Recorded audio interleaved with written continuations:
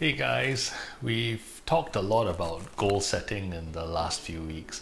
Now, a number of you have reached out with similar issues. I mean, it was phrased in many different ways, but they all pointed to the same thing. Now, for some of you, we've spoken on the phone, but I decided to put this video out there, and I'm guessing that others could benefit from this.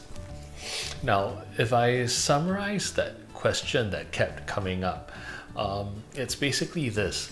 Now, how do you deal with overcoming the insurmountable? Now, of course, like I said, that question came in many different shapes and sizes, but in short, all of them dealt with the belief that there was something in the future that could not be overcome. Now, we're going to use that same example of the ladder that I've been using for the whole goal setting exercise. Now, for the benefit of those who missed it or who just joined us, it goes like this.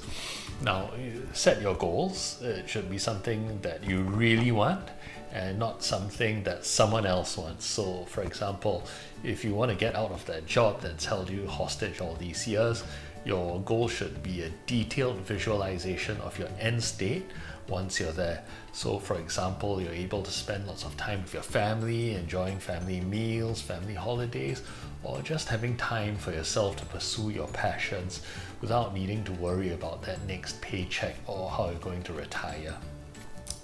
Once you've got that done, you found your wall and you're going to climb that wall because the top of that wall is your goal.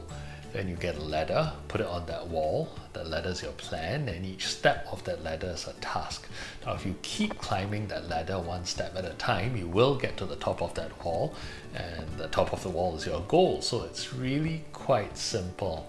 But like I said in my blog, there's some people who get to the second step of that ladder and they say they can't see the top of that wall, and to them that's an insurmountable task, and it's not. It's just a part of climbing that ladder. And then there's people who say that they're on the second step and they don't want to take that third step because it's too difficult or it's too risky. But look around, there's others who have gone before you and using that same ladder and gotten to the top of their walls. Now, for the people in the second category, which I was in as well, what we need to do is to overcome a form of a limiting belief. I personally had limiting beliefs, and those really kept me bound in chains, so to speak. My two biggest were that I was a lawyer, drew my identity from that.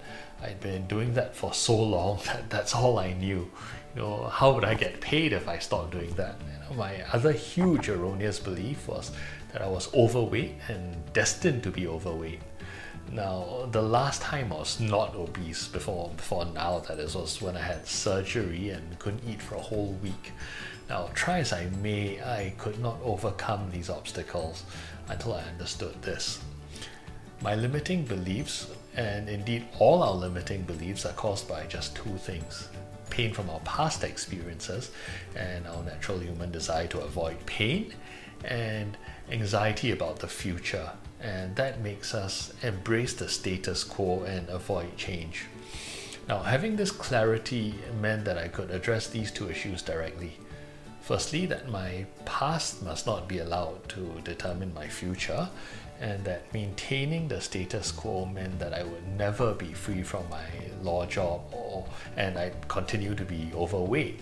Now, the moment I realized these, I could climb that ladder with a fury. I took one step after another and got to the top of that wall, and much more quickly than I thought I would, I might add. Now, losing all that weight I planned to, and achieving my financial goals, and eventually the time and financial freedom for myself and my family. So if you're facing challenges that are in your mind insurmountable, that's all it is. It's insurmountable in your mind.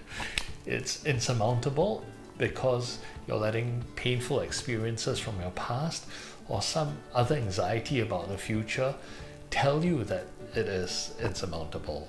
And let those go. Live in the now, not in the past or the future. Take one step at a time, and if you're on the right ladder, you will achieve your goals.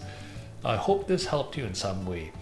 And if you did find that it helped you and would like to use that exact same ladder I use and take the same steps that I took, I'm happy to share that ladder with you.